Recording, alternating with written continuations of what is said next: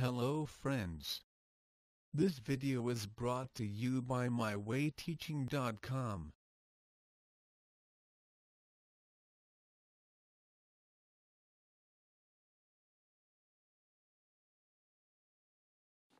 Let us start with the chapter on squares and square roots. Firstly, we will study square numbers and their properties. Then we will study square root of a number. Let us start with square numbers. We know that if we multiply 1 with 1, we get 1. 2 multiplied by 2 gives us 4. 3 multiplied by 3 gives us 9. 4 multiplied by 4 gives us 16. 5 multiplied by 5 gives us 25. And so on.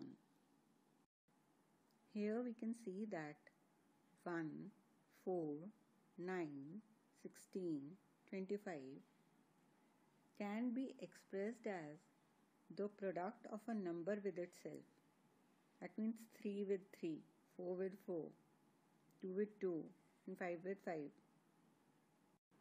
So we say that numbers like 1, 4, 9, 16, 25 are square numbers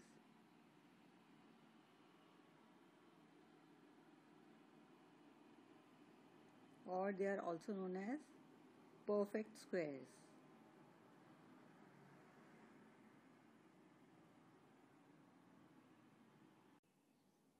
Hence, in general, if a natural number m can be expressed as n into n, where n is a natural number, then m is a square number. In the above examples, 1, 4, 9, 16, 25 denote m, and 5, 4, 3, 2 and 1 denote n. Let us try to find out if 32 is a square number.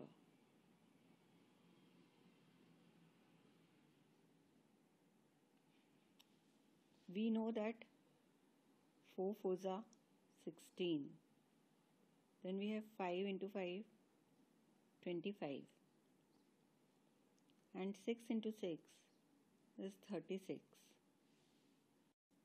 Clearly, there is no natural number between 5 and 6 whose multiple with itself will give us 32. So we can say that 32 is not a square number.